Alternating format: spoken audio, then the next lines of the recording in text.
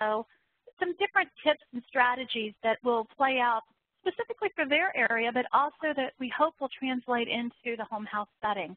So we thank you for joining us for this. Want to remind you that currently all the lines are muted, and we will continue that until we get to the Q&A portion, but we want to encourage you, as you have questions, start sending them in through the Q&A section on your computer screen. We'll try to get to as many questions as we can, but remember, as always, if we're unable to get to all the questions, we will get those answered and posted for you throughout the month of December and a little bit into January. So with us on the HHQI team, we have the RN project coordinators, Crystal Welch, Misty Kevich, and for those of you I haven't met, my name is Cindy Sun. So we're going to go ahead and get started, and let's turn everything over to Crystal Welch. Crystal? Well, thank you, Cindy, and good afternoon, everyone. I'll just keep my announcements very brief, but just a few campaign announcements. I'll start off by letting everyone know that the HHQI campaign currently stands at, the participation currently stands at 14,433 participants from 5,430 agencies. So we're very happy to see that number increase every month, and I just wanted to make that quick announcement. We are also very pleased to honor our Agency of the Month, which is University Home Health out of Augusta and Martinez, Georgia. They were randomly selected among our home health agencies that are in the top percentile of performance in acute care hospitalizations or in oral medication management. So we're very pleased to be honoring them throughout the month of December, both on our campaign website, and they were featured in our Inside Edition HHQI newsletter, e-newsletter this month. And so just congratulations to the entire team for their dedication to excellence. And if you also want to be in the spotlight, if your home health agency is active in the campaign and close to the national risk-adjusted ACH 20th percentile in or the oral medication management in the 80th percentile or better, your agency is eligible for random selections, so nominate your agency today. Misty Kevich, a real quick announcement that she's going to be back in a few minutes just to let us know about a new QAPI course coming to HHQI University. QAPI is our Quality Assurance and Performance Improvement. If you are not familiar with QAPI, but this will be released on January 2nd, and she will be by to tell us a little bit more about that in a few minutes. Just a quick reminder that the new quarterly event schedules are the third Thursday events, such as today with our Cardio LAN. Just a reminder that our primary networking events are live chat, Cardio LAN, and our underserved population webinars. So if there's a third Thursday going on, more than likely something's going on with HHQI. So just keep that and top of the mind awareness for third Thursdays. And remember, there's something more likely going on third Thursday. So I just wanted to put a plug in for that. Lastly, Cindy, I just wanted to mention, just to remind folks that following us on social media is a really good way to get important information. So when it happens, you know, we try to post things as soon as it happens before it's old news. So make sure just to connect with HHQI on social media just for some valuable information. And of course, there's free resources related to health observances and campaign updates, industry news, and things like that. So with that, Cindy, I'm going to go ahead and turn it right back over to you. Well, thank you very much, Crystal. And for everybody who joins these calls, you're familiar with Stacy Deslick, who is our health data analyst. She had a schedule conflict with today, so I'm going to be channeling my inner Stacy and give the HHCDR updates. So as you know, Stacy always lets us know what is the most abstracted and the most episodes abstracted. So currently, for those who are in the Home Health Cardiovascular Data Registry, the most agencies are abstracting hypertension, but the most episodes abstracted are focusing on tobacco. So that's kudos to all of you, because those are the two topic areas that do impact the patient's overall health more than anything else. Now, Stacy also noted that recently there's been a surge in the number of agencies abstracting cholesterol measures. So congratulations to you guys. Performance rates are holding steady or they're improving, as is in the case of the cholesterol measure. So nice job. Very nice job. So the challenge, as you know, Stacey always gives a challenge. Her challenge for this session was really just to maintain what you're currently doing. Because of the holidays, we know that everything's getting a little hectic and quality can tend to go down or be put on the back burner during the holiday season. So we want to encourage everybody to keep doing what you're doing, maintain, sustain, and don't let it fall through. That's the whole challenge for this month. Now, the big news in the registry, and this just happened yesterday, so you are the first group who's going to hear about this. For those of you that have been abstracting hypertension, you're aware that there are two different measures. There's the measure 236A, which is looking at hypertension, the blood pressure control. That's the question asking what was the final blood pressure in the record. There is 236B, which is asking about the follow-up plan for patients with hypertension. This will probably be very good news to most of you who are familiar with this. The 236B hypertension follow-up plan is going to be eliminated from the registry. We don't have a date. Like I said, this just was finalized yesterday. We'll keep you updated, and you'll know when you open it up. But we have heard you. We've heard your concerns over this. We understand that this is a very tough, broad data definition. It is a good measure for physicians' offices because physicians' offices, everyone who sees the patient is an MD or an MD designee. But one of the issues here is because of the breadth of and the amount of scopes of practice that go into play in taking care of a patient with hypertension, that this measure was really becoming it was producing bad data for you. So we decided with CMS approval that it would be better to remove this one from the registry. And from those of you that I've heard from personally, you're welcome. We know that you wanted it out of there. So hopefully that will be soon, but it'll definitely be before the middle of spring. So that's the information that we had on the registry. And now I'm going to turn it over to Misty Kevich for educational announcements. Misty? Thanks so much, Cindy. At beginning the new year, we're going to be releasing 4 new courses in HHQI University with some really good resources, and it's called the Home Health QAPI Course Series. And as you have been abstracting, you're gathering all this data, looking at your reports, trying to identify problems. Well, what we're doing is creating a way and a mechanism with tools and resources to go ahead and create a performance improvement project or plan. With the draft COPs that came out last October, pending final approval, but the language is very consistent with what else is what is being used in hospice and even in the hospitals. We know that that's going to be fairly accurate. We have created QAPI 101. It talks about what the 5 standards are of QAPI. It provides some tools and resources to looking at the design of a QAPI program within your organization if you haven't done one for a certification before. But one of the 5 standards is performance improvement projects, and that's how you can leverage the cardiovascular data registry that you're doing. All the work that you're doing with abstracting, looking at the reports, we're going to show you how you can put that into a performance improvement plan and be able to get credit for that for your agency and be able to make true quality improvement for patients.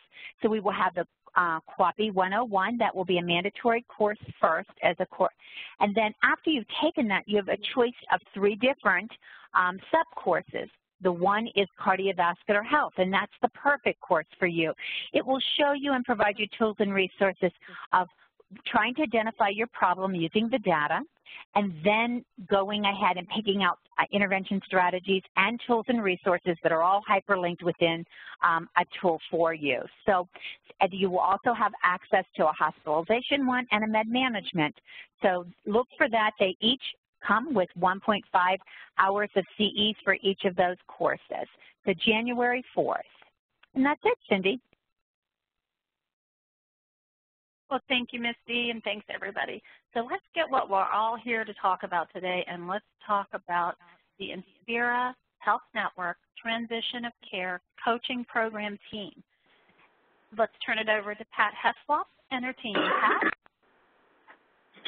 Hello, everyone. This is Patricia Heslop. I am the Care Coordination APM Coach Liaison. Unfortunately, our Administrative Director, Lynette Newkirk, will not be with us today. I have here with me today 4 of our coaches, and they'll be introducing themselves as we go along. I just wanted to share with you some information about our program that we have been using to work with our community to prevent readmissions. It's a transition of care program, and we have the acronym COACH program, which actually means collaborating options across the continuum of health care. Our team, our team members are, as listed there, Sharon Bausch, Raquel Otero, Gavanero, Tammy DeSerio, Pat Heslop, Michelle Santos, and Latoya Yeoman, and of course our director, Lynette, who, as I said before, did not make it today. The program itself, I'd like to give you an overview. That's our team. I'd just like to give you an overview of the program itself. Our main goal is to facilitate safe transition of care for patients from hospital to home and to reduce rehospitalization for patients with specific disease processes. We like to empower them to be accountable and really to participate in their care. And this was implemented as a result of the 2012 CMS readmission the reduction program, and hospitals were receiving penalties based on their readmission numbers. So the program is a transition of care program. It addresses patients with high risk for readmission. We focus on certain disease processes: heart failure, pneumonia, COPD, MI, end-stage renal failure, and diabetes. And we managed to screen our program by using a tool called the LACE tool. And patients with a score of 11 or more on the LACE score are usually considered as appropriate candidates and are approached for enrollment. Once we have enrolled our patient in the hospital setting, we try to make a home care visit 24 to 48 hours after discharge. Patients with heart failure, we usually try to do 2 visits in a month, but other patients, it's basically just 1 visit. And other visits are scheduled if the need is identified. After the visits, we do follow phone calls 10 to 12 days and 30 days after discharge. And as I'd mentioned before, our main focus was really to look at the 30-day readmission. The rest of our program focuses on education. We provide education. We use the teach-back method for all the different disease processes, and we also give education on available community resources, because some of our patients were not aware of some of the resources that are available. We are in the Cumberland County area, and our socioeconomic needs are kind of somewhat depressed. We do reconciliation of medication. We also assist with post-discharge services such as skilled care, subacute. We provide scales. Some patients are identified and not being able to provide themselves with food. We have food packages, glucose meters, pill boxes, and we manage to work with them on setting up post-discharge appointment, which for patients like heart failure requires a visit to their PCP within 7 days of discharge to prevent readmission. Of course, we review the steps to follow if those patients need to see have developed any conditions that require immediate medical attention. Just to give you a timeline of how our program was implemented, in 2010, the care coordinator director and myself came up with a proposal on how to reduce readmission.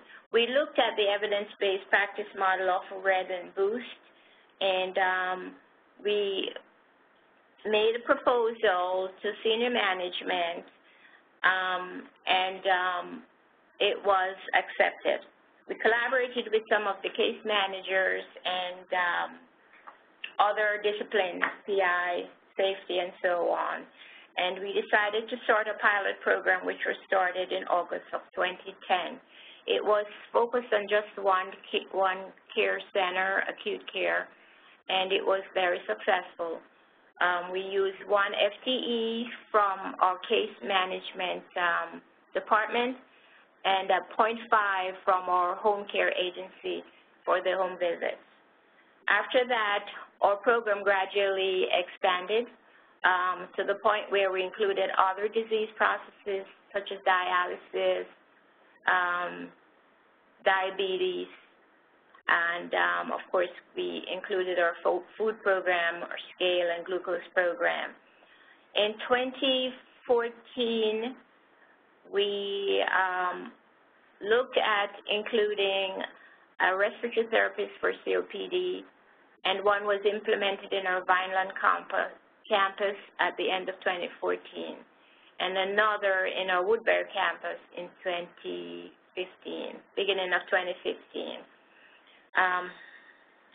Since that time, we have managed to expand our FTEs to 4 RNs and 2 respiratory therapists. Moving forward in 2015, we do have 8-hour days with RN on visits, but moving forward for 2016, we're hoping to follow a disease-specific model. We still will have 4 RNs and 2 respiratory therapists, but we're also about to include home visits with the paramedics out of our Woodbury campus, and that should be fully effective in 2016. I would now like to turn you over to one of our coach or respiratory therapists. She will be talking a little bit of some of her experience with our patients. Hello. Sharon. Oh, I'm sorry. Hello, my name is Sharon Bossage. I am a respiratory therapist. I've worked for Inspira for 23 years and have been in case management as the COPD coach for the Vineland campus since September of 2014. We track data, obviously that's how all this is driven, but it becomes a very personal thing when you're so involved with these patients and doing so much follow-up with them. So the individual stories, to me, matter as much as all the data that's tracked. And so when we were putting this presentation together, there was many patients that could have been put in here as a good example of how the program works on a day-to-day basis. And so this was one of my first patients. I actually met with patient KT, and I started the program in September, so this was November of 2014. He came in, it was his first hospitalization for COPD. He was a 3-pack-a-day smoker. He actually rolled his own cigarettes at home, so he did not even have the incentive financially to quit. We had a lot of bedside education, a lot of discussions. I told him he's relatively young to be this ill, and he was very receptive. I don't think he really processed everything. He was discharged. He was considering pulmonary rehab. He went home, but unfortunately he was readmitted 2 days after he was discharged, intubated and vented for a week. So we continued his education, and I continued to meet with him, and he was very much more receptive to smoking cessation, pulmonary rehab. On his follow-up visit to his pulmonary doctor, lung transplant was actually mentioned as the only option that would help him, and he was told he would never gain weight, he would never feel any better than he did at that point, which was probably the end of December of 2014. So he, along with a lot of our COPD patients, he had a high level of anxiety, which it also complicates the smoking cessation, which they use as a stress tool. So it took many phone calls. He canceled several appointments before he finally came in for his pulmonary rehab eval, and he kind of took off from there. He was very receptive to the program. He came in regularly. He didn't like to miss. He really didn't like the cold weather, but he did come in. So between 2014 and 2015, he completed his pulmonary rehab. He actually told me he went out and bought a treadmill off of Craigslist so that if he couldn't make it in here, he could still do his walking. He is now on the maintenance program, which he is paying out of pocket himself. He's still on continuous oxygen, but he continues to remain smoke-free. He has gained 30 pounds, contrary to what he was told could be a reasonable expectation for him. He has had one ER visit and no hospitalizations since his last discharge in November of 2014. I'm going to turn the next patient's story over to LaToya. Hi, my name is LaToya Yeomans. I am RN with Inspira for 6 years. I've been a nurse for 9, and I've been in the coach program for 2.5 years. I'm going to speak on a patient that I visited, which shows our coordination of care that we do.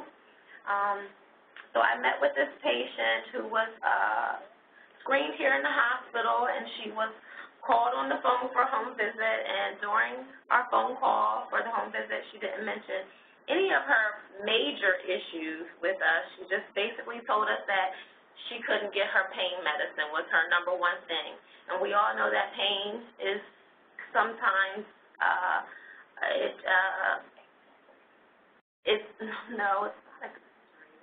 it can take over the real priority. So all she told us was that she needed pain medication.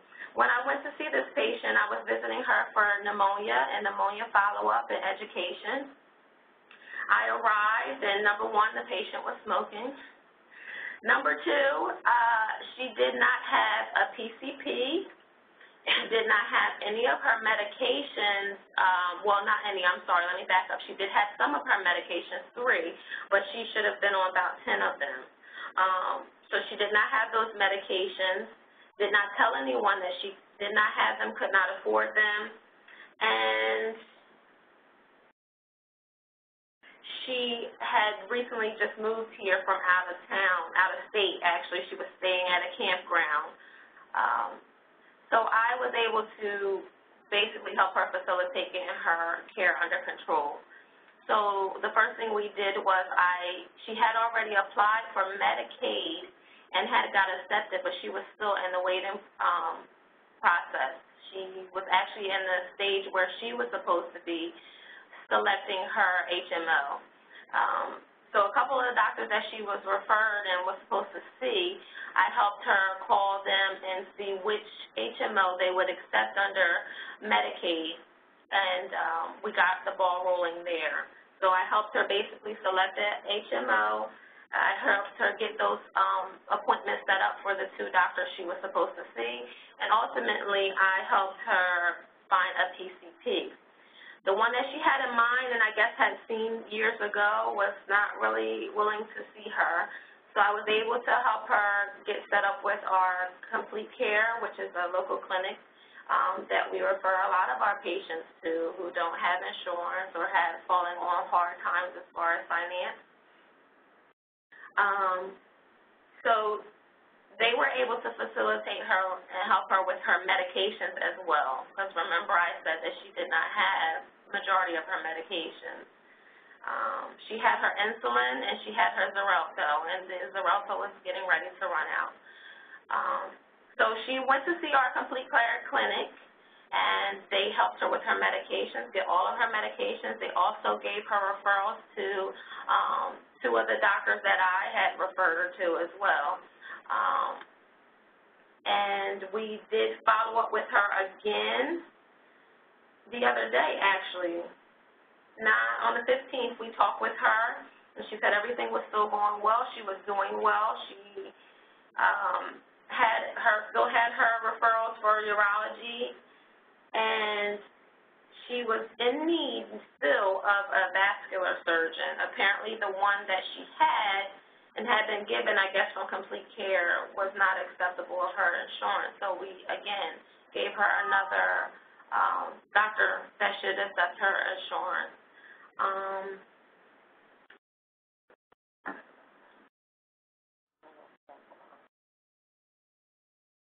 We continue to do follow-up phone calls, and she knows that she can call us if she needs us for any assistance. And that's pretty much her story. And Gail will be speaking about her diabetic patient. Hi, my name is Gail Bracchiello, and I'm a registered nurse. I've been at Inspira for 11 years, but I've been a nurse for 28 years. I've been part of the coach team since the beginning, just pieces, but I became a full-fledged member of it 3 years ago. We are now seeing diabetics, and when we first started seeing the diabetics, I had a patient that I went to her home for her first visit. And this is just an example of the things that we do to try to keep the patients out of the hospital. So when I went to her, when I arrived at her home, she was actually just sitting on the couch. She was lethargic, and she was kind of speaking mumbled. So when I asked her what was wrong, she just said she was tired. So as we were going on with the visit, I realized that she wasn't just tired, that it probably was her sugar, and we did her sugar, and she was under 60. So there was nothing in her home. She had a little bit of juice. So we took her blood sugar, I gave her the juice, and then I proceeded to call the physician's office, told the physician what it was, and they said to wait the 15 minutes and to try to get something into her. Well, she had nothing in the home, so while I was waiting for the 15, 20 minutes to go by, there was a little store near the home, so I went to the store, and I bought some food, came back, and I made her a meal, and while she was eating, I was able to get in touch with her daughter, who apparently she was supposed to live with the daughter, but she decided that she did not want to live with the daughter. She lived in a senior community, and that's where she wanted to be.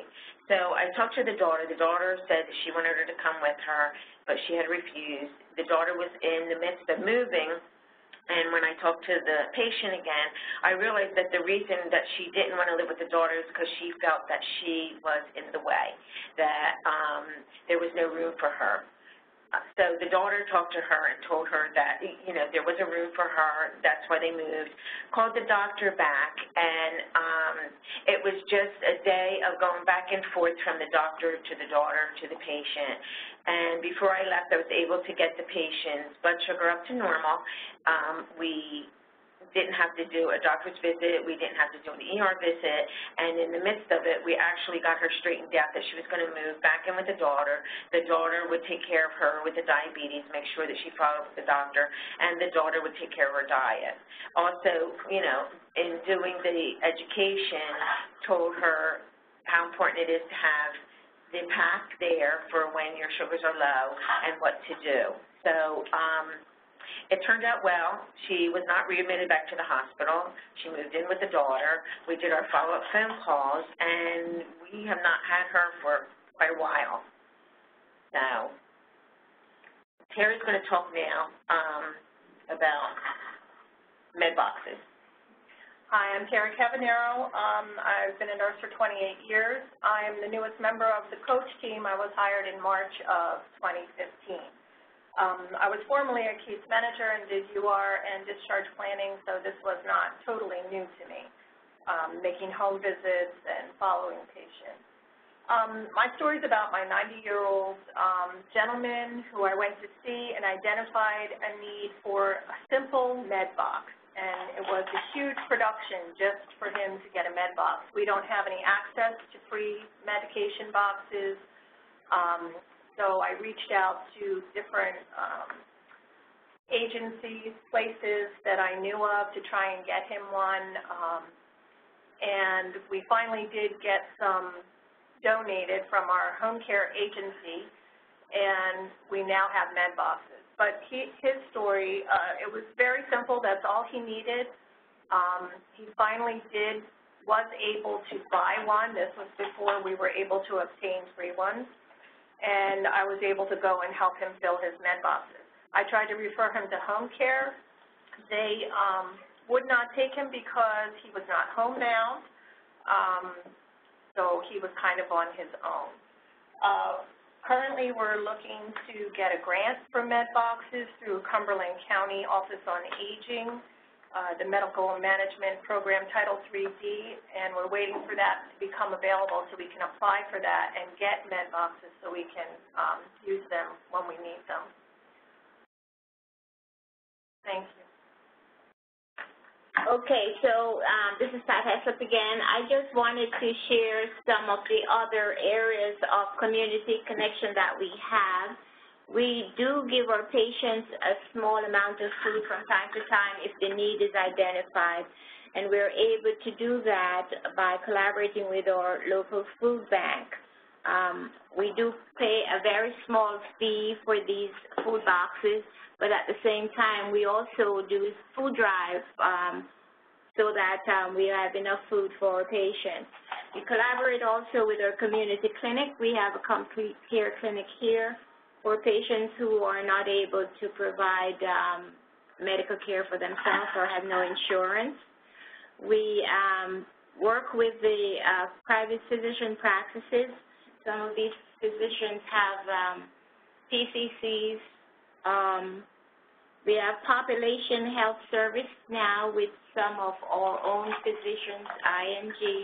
They also have PCC, which is the population care coordinators. And of course, we'll be working on doing our home visits with the help of the paramedics from our sister hospital in Woodbury. We also partnered with the Extended Care Facility, Subacute, Home Care Agency, and we have a committee that is called the Extended Care Collaborative, and we meet once a month to discuss our transitional care processes to assist us in preventing readmission. And for the past 3 years, we've been providing our patients in the community with Thanksgiving meals from our LIFE program and also our former patients.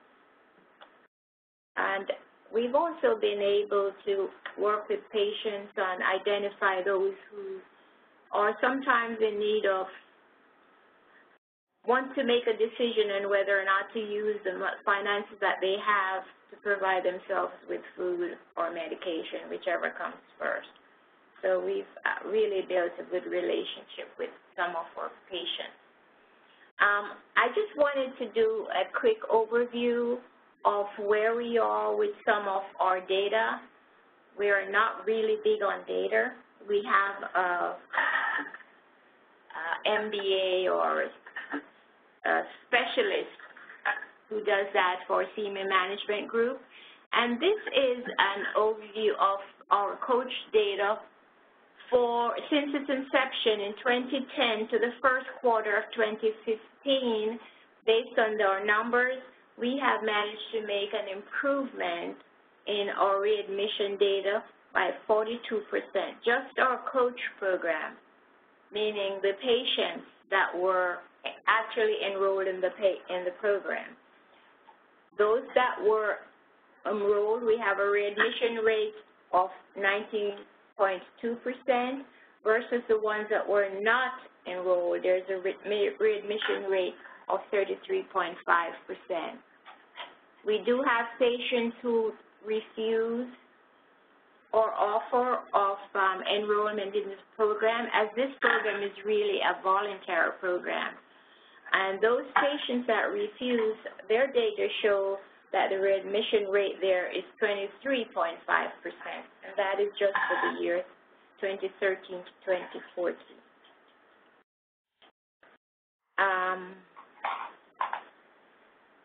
We have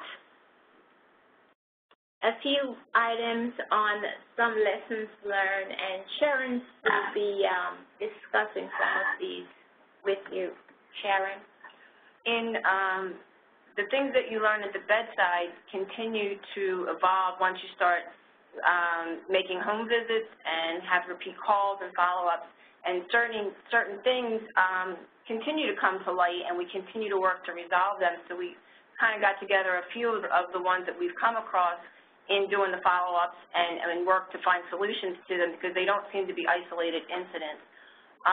We found that patients that were being discharged, veterans that were being discharged, their primary care physicians are the VA.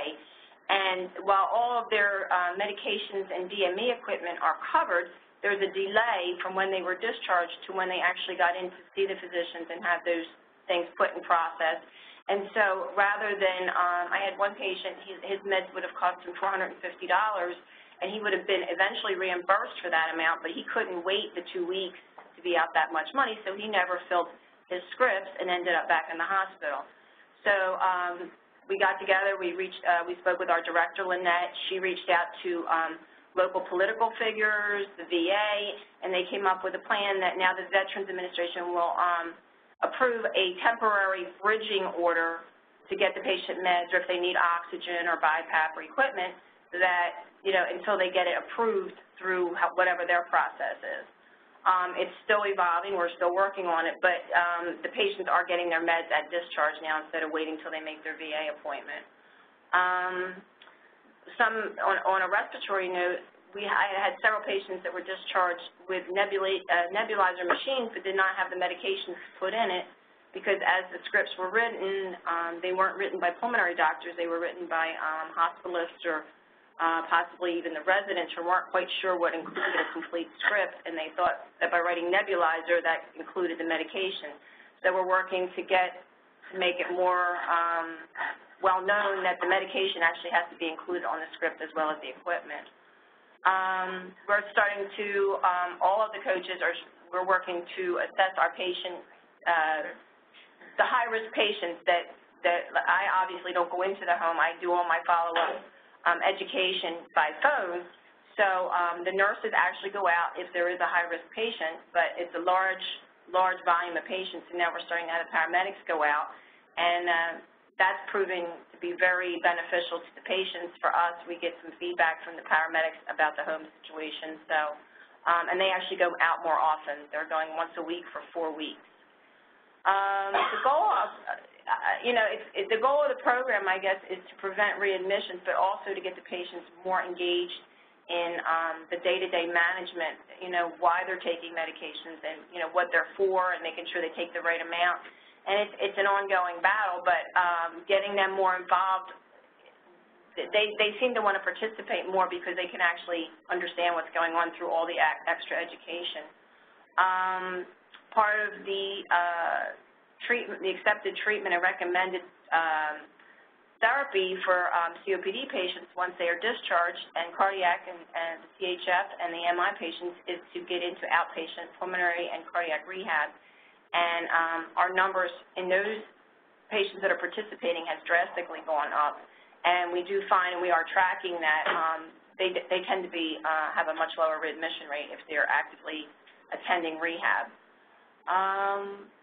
There's a decrease in the patients that are refusing coach, I think, just because there's more education being done bedside, and they're receptive to the paramedics coming out. And I think I've heard from many patients, and I'm sure the other nurses have heard the same thing, that being able to call and get in touch with someone to have a question answered in real time is very beneficial. They're not, they don't have to wait to get through to the doctor's office sometimes if it's just a simple question about a medication or they need a refill. We can facilitate that, help them get doctor's appointments moved up if they seem to be not feeling well or looking like they're on a track to come back to the hospital, we've all made calls to physician offices and had them scheduled quickly and seen quickly.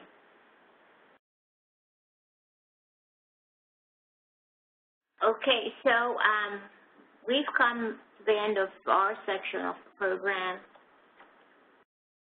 Thank you for listening, and now we're open to questions that you might have.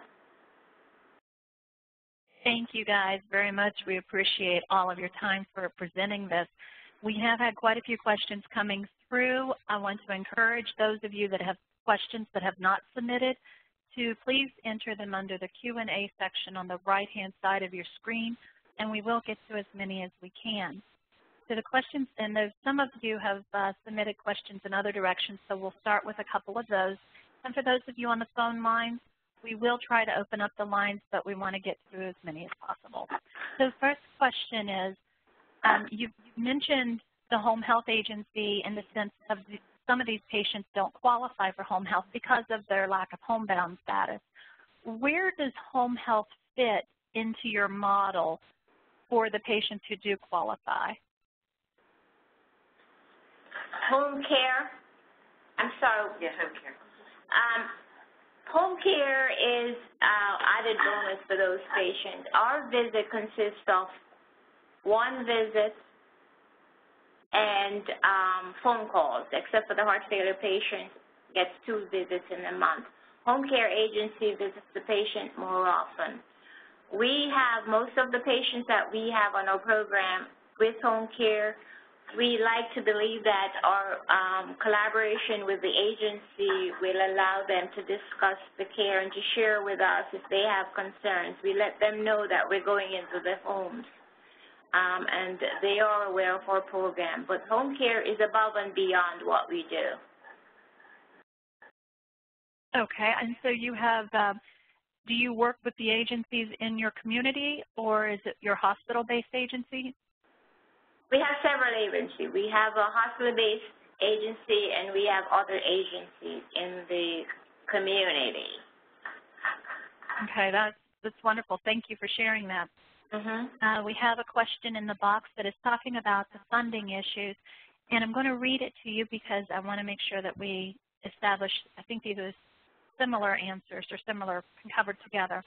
Under what reimbursement model are you servicing your patients in this program? And also, okay, go ahead, I'm sorry. Well, we're not reimbursed for this program. This program is part of our discharge planning process. It's a free program that's offered to our patients as transition of care. We identified the need for such a program, and as I mentioned before, because of the CMS readmission reduction program, we found that it was beneficial to us to have such a program because it allowed us to avoid penalties on some occasions. Well, your results they speak for themselves, so thank you for sharing that. The next question is, I have been trying to initiate something like this with my hospital for COPD patients. With our existing home health RNs doing the visits, payment seems to stand in the way. How did you deal with this initially? How did you approach your hospital to pay for this program with no results to back it up initially? Well, we were somewhat proactive in 2010, and the administrative director and myself went to several seminars related to readmission because we know that in 2012 CMS had plans to implement the penalty program, so we wanted to be proactive. So we attended several seminars, and we saw the results of some of the evidence-based programs out there like the Boost and the RED program. So on our return, we proposed to senior management. We first presented it to our chief nurse executive, and she was very excited about it. And we then presented it to our senior management, which included our chief financial officer and CMO and so forth.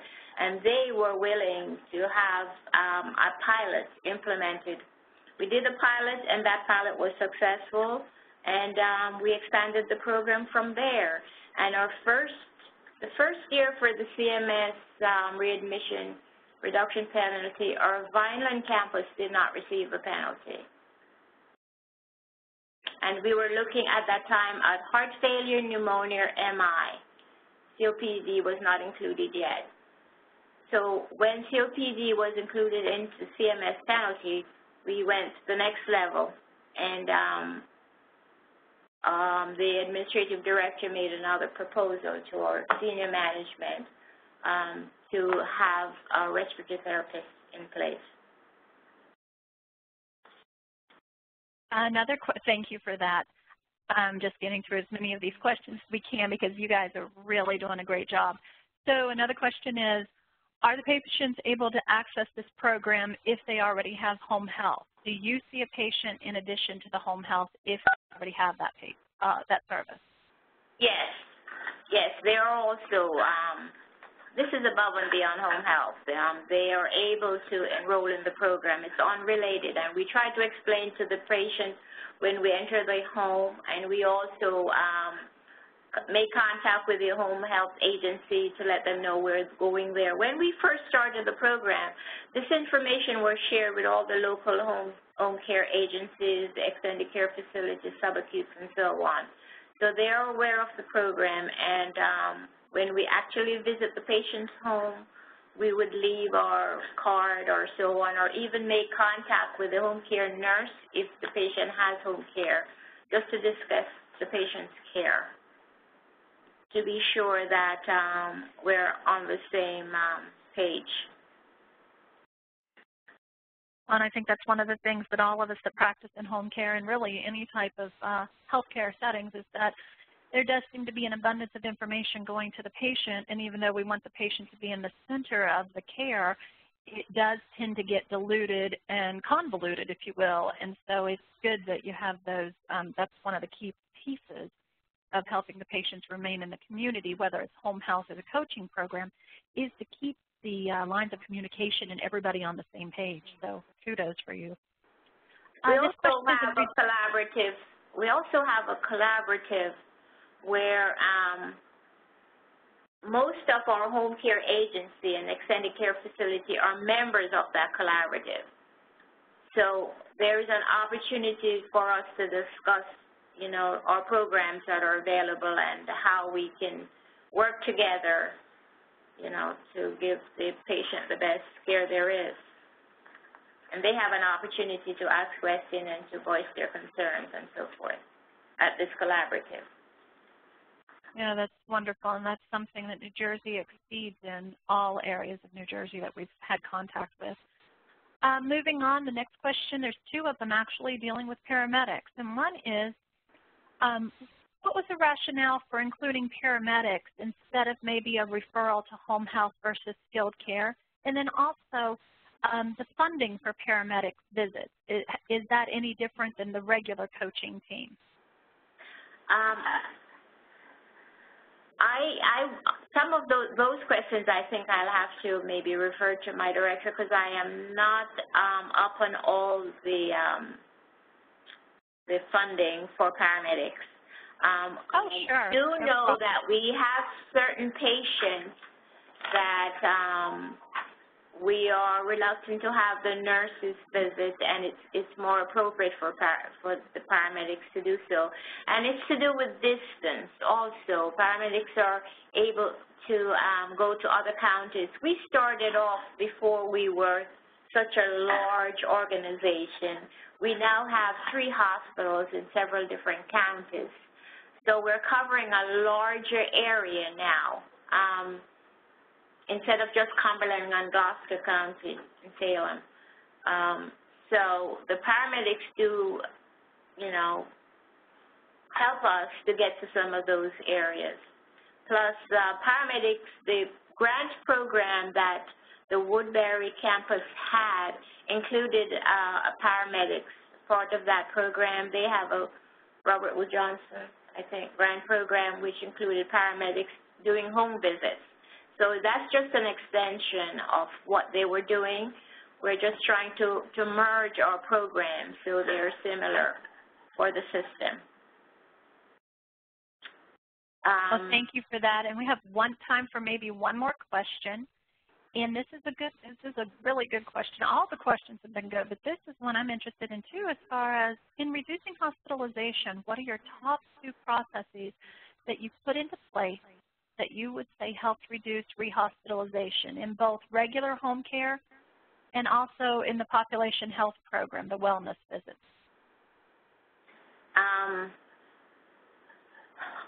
I guess I would say the coach program is one, and we did have home monitoring some time ago. As far as population health, I would have to refer that to the population health team. I cannot speak to that particular process. I don't know right now what would be their top program, but for us, I would say our coach program. I'm looking to the ladies here to see if you have anything else to add as far as our top project or initiative that we have in place that would help us with the reducing readmissions.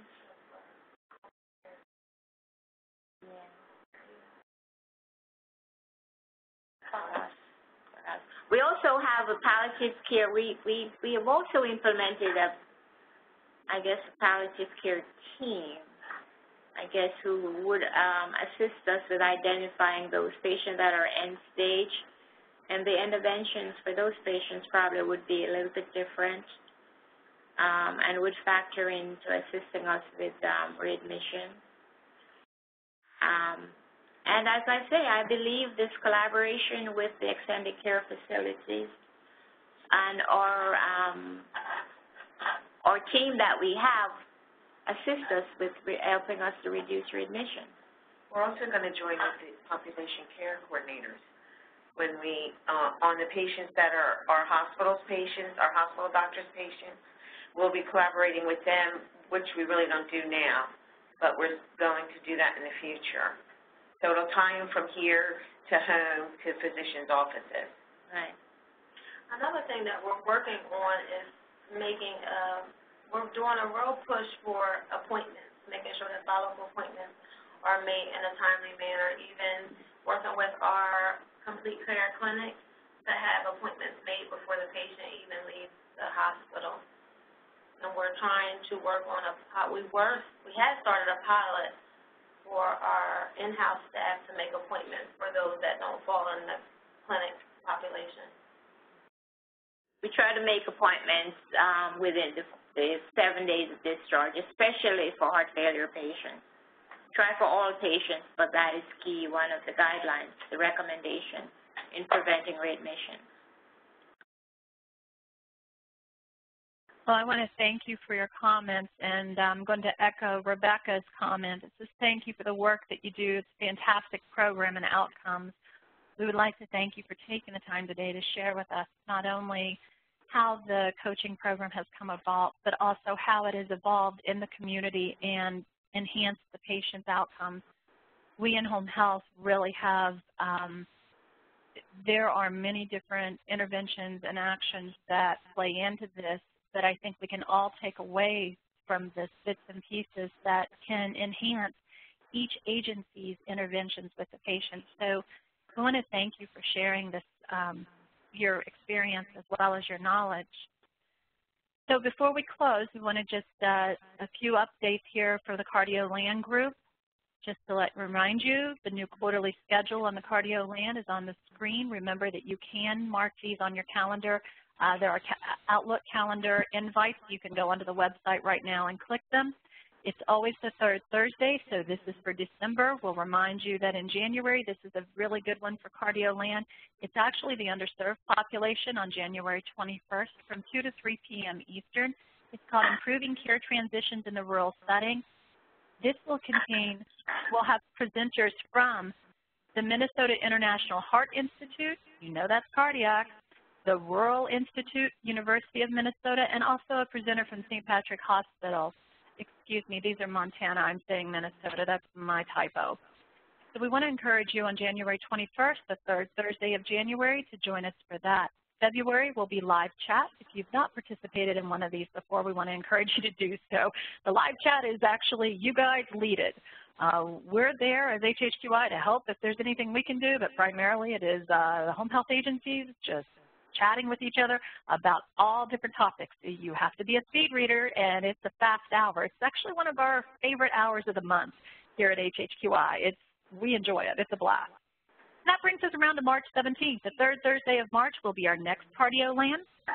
And I encourage you to mark your calendars because in this one, we will have national presenters who are physical therapists. They're going to be addressing patients with heart failure and how to maximize each discipline for positive patient outcomes. Don't forget to register for it now if you're interested in it. Save the date, and that way it'll be on your calendar. So before we close, we do want to just note that it is the season. So as you're rushing around in the coming weeks, making sure that you have everything ready for your own celebration, focusing on family and friends and coworkers, we as always want to encourage you to maybe spend an extra 1 or 2 minutes with your patients and their families because you know they really enjoy spending time with you. So from all of us at HHQI, to all of you, we wish you peace. We'll see you next year. Happy New Year, everyone. Thank you.